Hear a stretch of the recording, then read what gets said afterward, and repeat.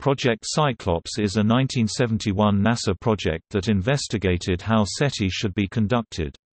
As a NASA product, the report is in the public domain. The project team created a design for coordinating large numbers of radio telescopes to search for Earth-like radio signals at a distance of up to 1,000 light-years to find intelligent life. The proposed design was shelved due to costs. However, the report became the basis for much of the SETI work to follow.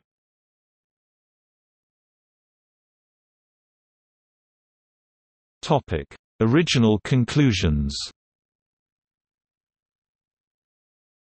The main conclusions, taken verbatim from the report. The italics are in the original, as is the flowery language, see for example conclusion 12. 1. It is vastly less expensive to look for and to send signals than to attempt contact by spaceship or by probes. This conclusion is based not on the present state of our technological prowess but on our present knowledge of physical law. 2. The order of magnitude uncertainty in the average distance between communicative civilizations in the galaxy strongly argues for an expandable search system. The search can be begun with the minimum system that would be effective for nearby stars. The system is then expanded and the search carried farther into space until success is achieved or a new search strategy is initiated. 3. Of all the communication means at our disposal, microwaves are the best. They are also the best for other races and for the same reasons. The energy required at these wavelengths is least and the necessary stabilities and collecting areas are fundamentally easier to realize and cheaper than at shorter wavelengths. 4. The best part of the microwave region is the low-frequency end of the microwave window, frequencies from about 1 to 2 or 3 GHz. Again, this is because greater absolute frequency stability is possible there, the Doppler rates are lower, beamwidths are broader for a given gain, and collecting area is cheaper than at the high end of the window. 5. Nature has provided us with a rather narrow quiet band in this best part of the spectrum that seems especially marked for interstellar contact. It lies between the spectral lines of hydrogen 1420 MHz and the hydroxyl radical 1662 MHz. Standing like the ohm and the on either side of a gate, these two emissions of the dissociation products of water beckon all water-based life to search for its kind at the age-old meeting place of all species, the water hole. 6. It is technologically feasible today to build phased antenna arrays operable in the 1 to 3 GHz region with total collecting areas of 100 or more square kilometers. The Cyclops system is not nearly this large, but we see no technological limits that would prevent its expansion to such a size. 7. With antenna arrays equivalent to a single antenna a few kilometers in diameter at both the transmitting and receiving end, microwave communication is possible over intergalactic distances, and high-speed communication is possible over large interstellar distances. Thus rapid information transmission can occur once contact has been confirmed between two civilizations. 8. In the search phase we cannot count on receiving signals beamed at us by directive antennas. Neither can we afford to overlook this possibility. Beamed signals may be radiated at relatively low powers by communicative races to as many as 1,000 nearby likely stars and for very long times. Long-range beacons, intended to be detectable at any of the million or so likely stars within 1,000 light-years, will probably be omnidirectional and very high-powered. Greater than 10 9 displaystyle greater than 10 caret 9 W 9 beacons will very likely be circularly polarized and will surely be highly monochromatic. Spectral widths of 1 Hz or less are probable. They will convey information at a slow rate and in a manner that does not seriously degrade their detectability. How best to respond will be contained in this information. 10. The efficient detection of beacons involves searching in the frequency domain with very high resolution 1 Hz or less. One of the major contributions of the Cyclops study is a data processing method that permits a 100 MHz frequency band to be searched simultaneously with a resolution of 0.1 Hz. The Cyclops system provides a receiver with a billion simultaneous narrow channel outputs. Although the Cyclops system bandwidth is 100 MHz, no very great technological barriers prevent widening it to 200 MHz. This would permit searching the entire water hole simultaneously. If our conclusion as to the appropriateness of this band is correct, the problem posed by the frequency dimension of the search can be considered solved. 11. The cost of a system capable of making an effective search, using the techniques we have considered, is on the order of $6 to $10 billion, and this sum would be spent over a period of 10 to 15 years. If contact were achieved early in this period, we might either stop expanding the system or be encouraged to go on to make further contacts. The principal cost in the Cyclops design is in the antenna structures. Adopting an upper frequency limit of 3 GHz rather than 10 GHz could reduce the antenna cost by a factor of 2. 12. The search will almost certainly take years, perhaps decades and possibly centuries.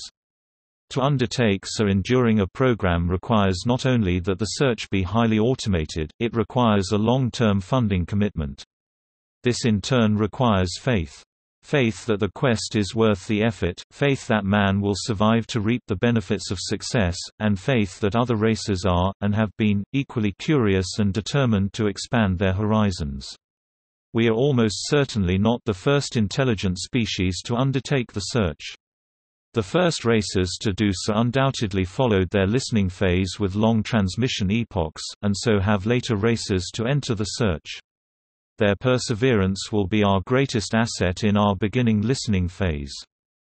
13. The search for extraterrestrial intelligent life is a legitimate scientific undertaking and should be included as part of a comprehensive and balanced space program. We believe that the exploration of the Solar System was and is a proper initial step in the space program but should not be considered its only ultimate goal. The quest for other intelligent life fires the popular imagination and might receive support from those critics who now question the value of landings on dead planets and moons. 14. A great deal more study of the problem and of the optimum system design should precede the commitment to fund the search program. However, it is not too early to fund these studies. Out of such studies would undoubtedly emerge a system with greater a capability-to-cost ratio than the first Cyclops design we have proposed. 15. The existence of more than one Cyclops-like system has such great value in providing complete sky coverage, continuous reception of detected signals, and in long baseline studies, that international cooperation should be solicited and encouraged by complete dissemination of information. The search should, after all, represent an effort of all mankind, not just of one country.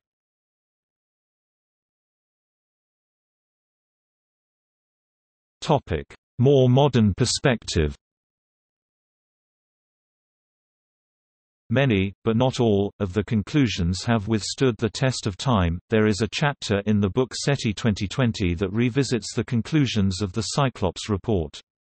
Particular differences include Points 4 and 5, Cyclops preferred the low end of the microwave band. With technology advances, the disadvantages of higher frequencies are smaller, and they have other advantages. Anything from microwave to optical looks roughly equivalent. Point 6, the highest frequency of such an array can, and should be, much higher. Point 8, beacons will probably be pointed, and not omnidirectional. Modern processing power makes this possible, and it is much more energy efficient. Point 9, although not called out in SETI 2020, the point beacons will surely be highly monochromatic has suffered substantial criticism. As Earth's communication technology moves toward spread-spectrum signals, SETI observations are being augmented with searches for high-bandwidth signals. Furthermore, there are now proposals for beacons that are almost as easy to detect as monochromatic signals, but can contain information as well. Point 10. The optical processing of Cyclops should be replaced by digital signal processing.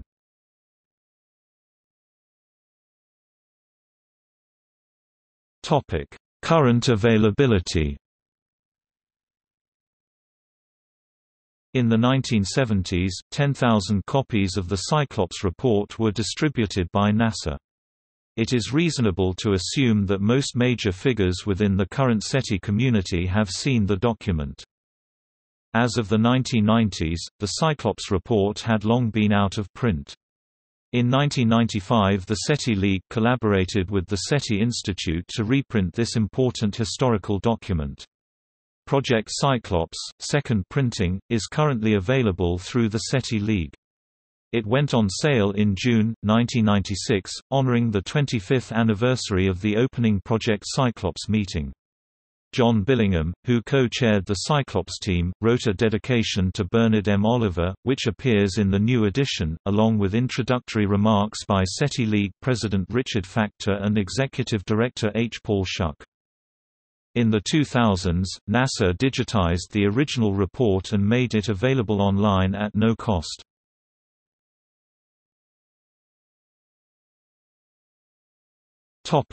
See also: SETI, Square Kilometre Array, Project Phoenix, Isotropic beacon.